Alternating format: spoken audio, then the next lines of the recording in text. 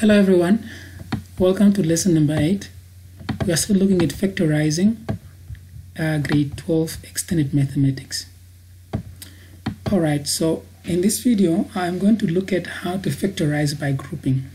Okay, so how do you know that you should factorize by grouping?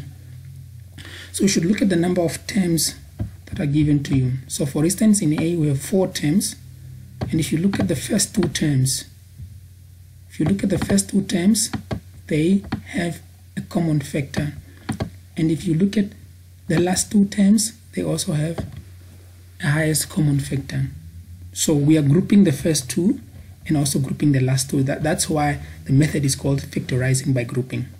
So my friends, I'm going to do part A and part B, and then you do part C and part D in your free time. Remember to take a picture and WhatsApp to me in your free time. Alright, so let's see how can we factorize this by grouping. So in A, these first two terms, they have a common factor.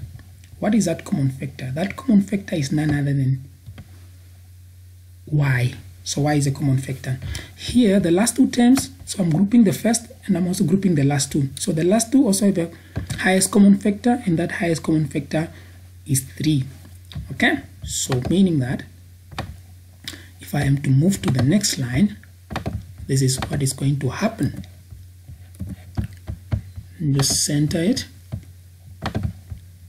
Okay, and I should also make it a little bit bigger. Bigger font. Let's say 14. I think that's fine.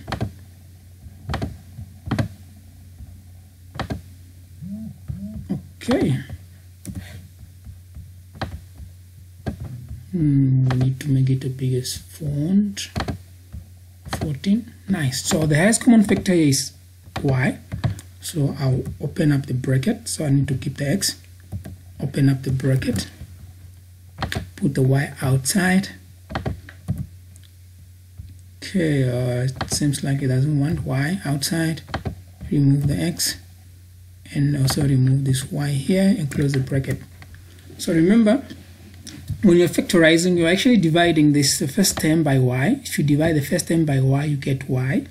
You get x, sorry, you get x here. Sorry for that, you get an x. And if you divide this term by y, you just get a 2. Then we do the same thing here. We need to identify our highest common factor, which is 3. And if we do just that, this is what is going to happen. So we say 3x divided by 3, we get an x. And then say 6 divided by 3, we get a 2. So when you're factorizing by grouping, you end up with a common factor. If you can allow me to highlight that as yellow. So as you can see, we have the common factor. Now we are going to factor that out. So this is just like one step away from the common factor. So first you must identify the highest common factor for the first two, and then so you group the first two and also you group the last two. Obviously you're going to have two brackets, and those two brackets must have the same thing, and that is now our common factor. And if we figure out, we remove the common factor, this is what we are going to have. Okay, copy that, bring it down here, we paste it. Okay, so outside we have y and plus 3, so that will be in one bracket.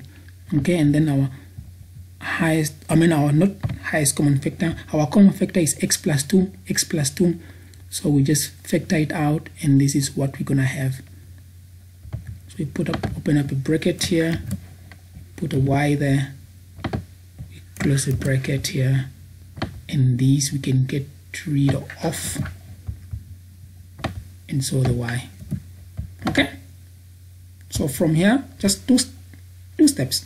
So you need to identify the highest common factor for the first two. You group the first two, which is y, you take it out, and then you have x plus 2. You also identify, you group the last two, identify the highest common factor, which is 3, and then you have 3 times open bracket x plus 2 and then close the bracket, and then you can see that the one in yellow have the same thing. So that is your common factor. Now if you remove it out, you're gonna have this, and that's your final answer. And by the way, if you remove the brackets, you are just gonna get that. You go back to the original. And by the way, my friends, this I have the similar notes in this study guide, so there are more exercises in this study guide. If you're interested, please let me know.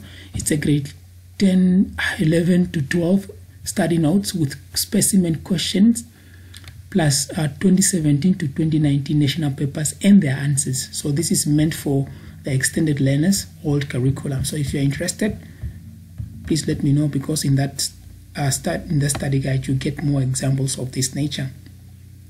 Okay, let's go to part B. Part B, we have 4a squared plus 10a. So this is the first group. Okay, remember you are grouping, you're grouping the first two and also group the last two. Now when there's a minus, when there are minus or negative signs, you have to be very careful, because negative signs are very, very tricky.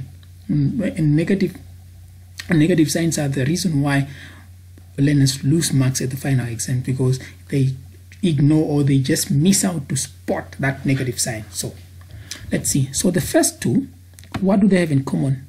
The common factor will be 2a, because 2 can go into 4, 2 can go into 10. Okay, we can't go for a squared. We should always go for for the factor or for the letter with the smallest exponent. So this time around we are going for a exponent 1. And then here we have minus 6ab and minus 15b. So the common factor, the number will be 3, because 3 can go into 6 and 3 can go into 15, and the letter we're going to take out only b. So the common factor will be 3b. Okay, let's do it. Let's do it. So I'm going to copy this. Come on.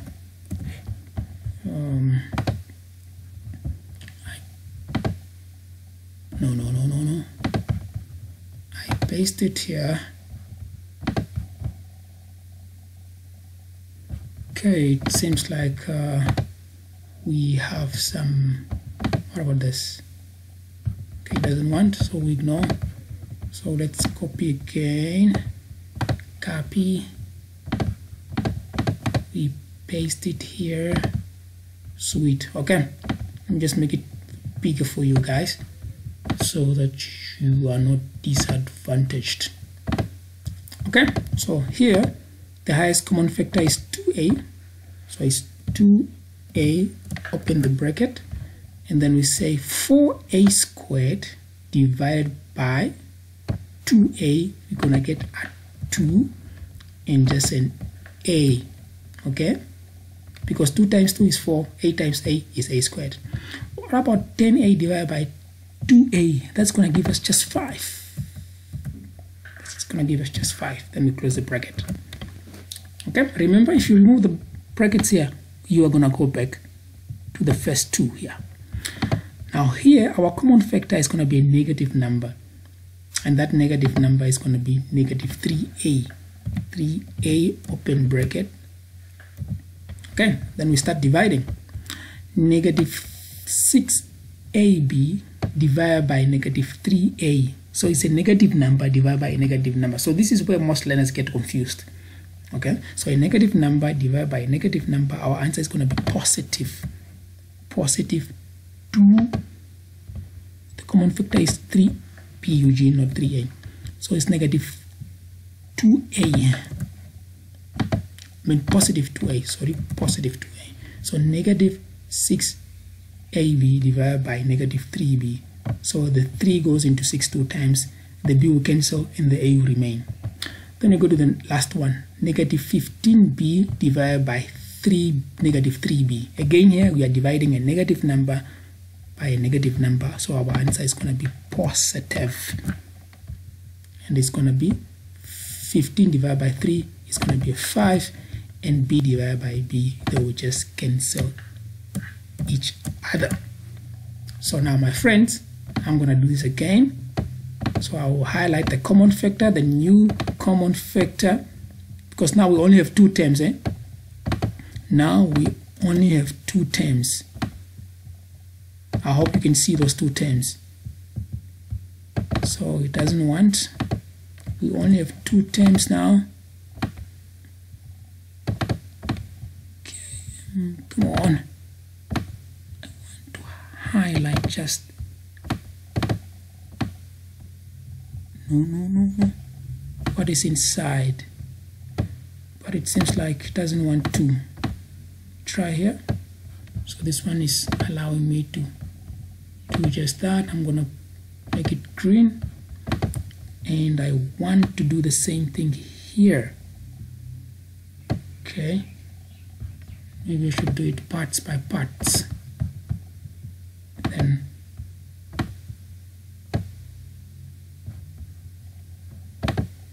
okay, so 2a plus 5, that is our common factor now. So we just need to factorize it out, and if we do just that, this is what we are going to have. Okay, if you can allow me to copy this again.